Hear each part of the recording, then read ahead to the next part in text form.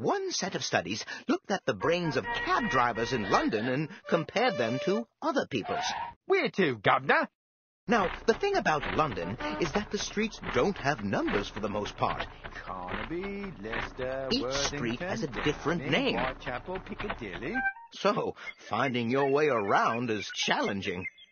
Well, the scientists measured the area of the brain that deals with memory for three-dimensional space, and they found that this area was distinctly bigger in the cabbies than in other people.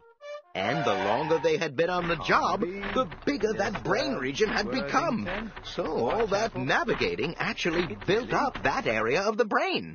Another set of studies looked at the brain activity of people who learn to play a musical instrument. Now, when you play a musical instrument well, your fingers have to do some very complex movements. And directing those movements takes up brain space. Well, it turns out that when people learn to play the piano, the brain areas that control the fingers actually grew.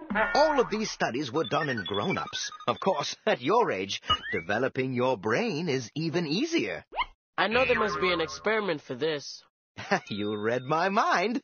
Were you peeking at my EEG printout? The poor virtual brain is a math ignoramus. Can't make change at the grocery store, can't balance his checkbook, Click on Experiment 6, and let's teach the brain some math.